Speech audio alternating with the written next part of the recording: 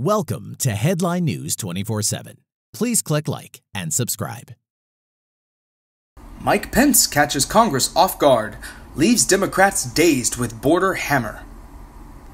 Democrats never saw Trump's VP coming.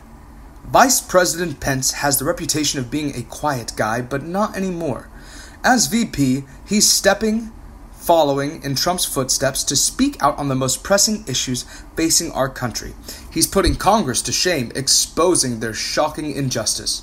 In a word, he's telling them, get in line. From Real Clear Politics, the truth of the matter is we need Congress now to step up. Mexico has actually done more to address the crisis on our southern border than Congress has. And it's time for Congress to step up and provide the resources, Pence said.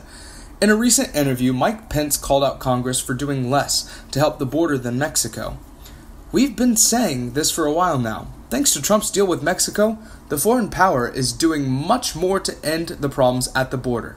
They are sending troops to prevent caravans from entering the country, they are building more detention centers for aliens, and they will process asylum seekers in their country instead of letting them reach the U.S. So what has Congress done to help the problems at our border? Nothing. Democrats in the House has wasted time and money on pointless subpoenas and investigation. They have done absolutely nothing to fix our border. In fact, they have fought against it. In fact, Trump has come to them several times with deals. Every time, the Democrats have rejected them. Mike Pence is right. Mexico is doing more to help Americans than our own Congress. That was the news. We thought you might be interested in knowing about this. Please click like and subscribe. Thank you.